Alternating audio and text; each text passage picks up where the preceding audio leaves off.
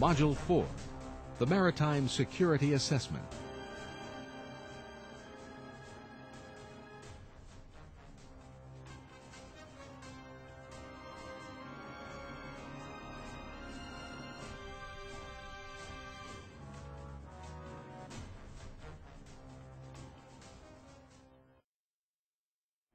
This course discusses the process of performing a ship and port facility security assessment as it pertains to the process of developing and updating the port or ship security plan.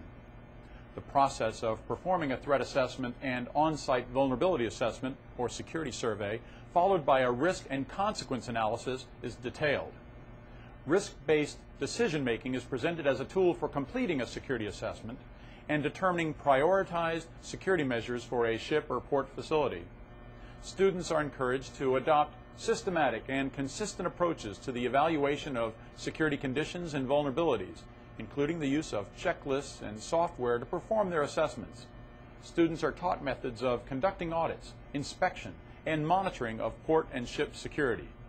Techniques used to circumvent security measures are also covered, as well as the need to document the security assessment process.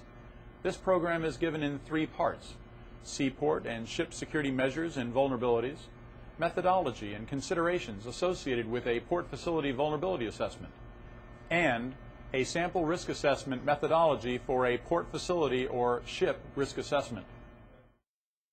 Risk-based decision-making is a systematic and analytical process used to consider the likelihood that a security breach will endanger an asset, individual, or function.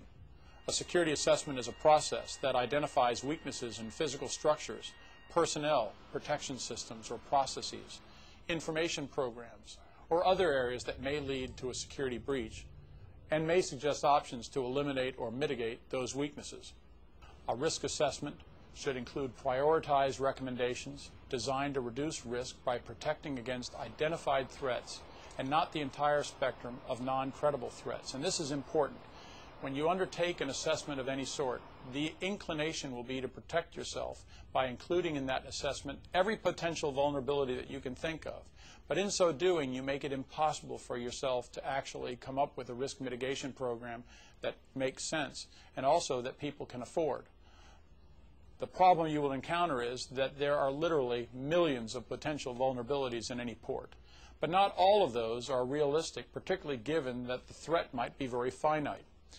We have to look at such things as prospect of bombings, armed attacks, hijacking, mining, small boat attacks, combat swimmers, internal sabotage. But weapons of mass destruction are the only ones that have not yet been realized by a port somewhere.